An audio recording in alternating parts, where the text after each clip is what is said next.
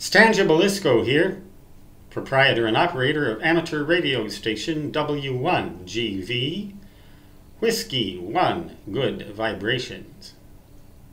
I just got a comment on my video asking whether or not vertically polarized antennas receive more noise than horizontally polarized antennas at the same wavelength and in the same general location. And I got a variety of responses, but one interesting possibility that was suggested was corona discharge. Now, if you haven't heard of corona discharge, it is the result of high voltage electrostatic buildup on metallic objects, particularly if they have sharp points at the ends, like the masts of old sailing ships and a lot of power line accessories, lightning rods, things like that, and vertical antennas in many cases. Now, dipole antennas also would qualify, even if they're horizontally polarized.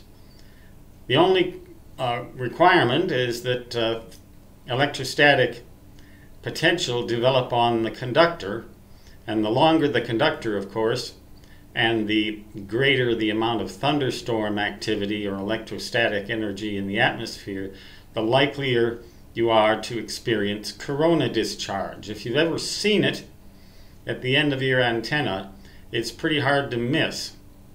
It's a purple or violet colored glow that you would see at night. Sometimes you can actually hear the hissing discharge coming from it, and you certainly will hear it if you connect a radio receiver to that object, a vertical antenna, for example.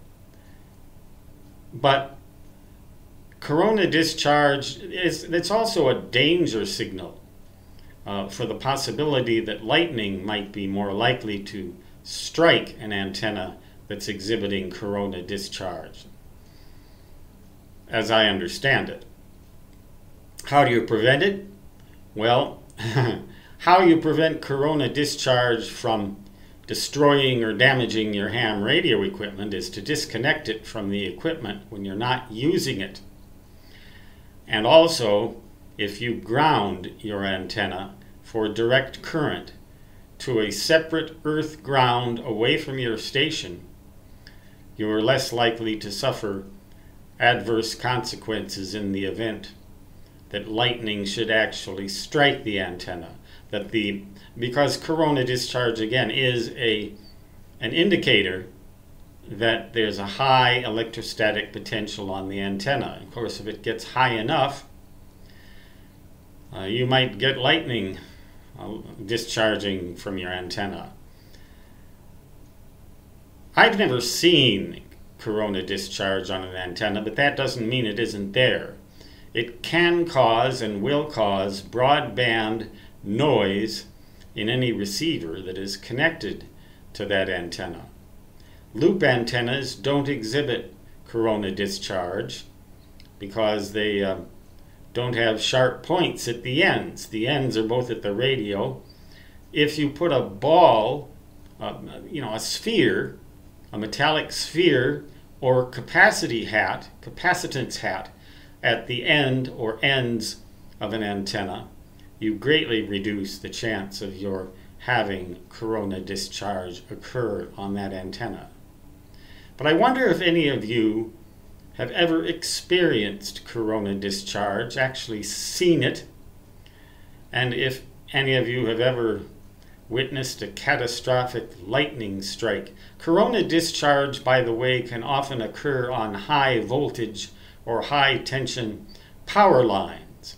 You can sometimes even hear the hissing near utility poles or utility towers carrying those lines, and I've personally heard them myself, and makes me wonder what kind of an electrostatic and electromagnetic environment we live in and what effects that might actually be having on the health of humans and animals in general.